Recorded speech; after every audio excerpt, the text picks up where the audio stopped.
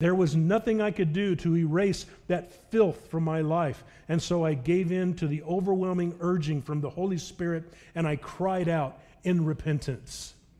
I asked God to forgive me, and instantly the burden was lifted from my life. The feeling of shame and condemnation disappeared, and I knew in that very moment that God forgave me and made me a brand new creature in Christ. And listen, I wasn't that horrible of a sinner in the eyes of society.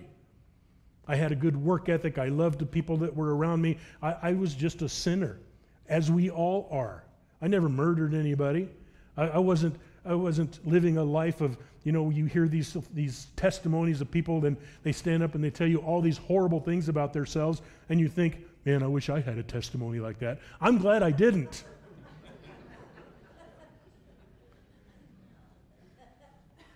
And yet, even in my state, I wasn't that horrible of a sinner in the eyes of society. I realized at that moment that it doesn't matter how horrible society thinks your sins are. Sin is sin, and it is devastating, and it is destructive, no matter how small the sin is.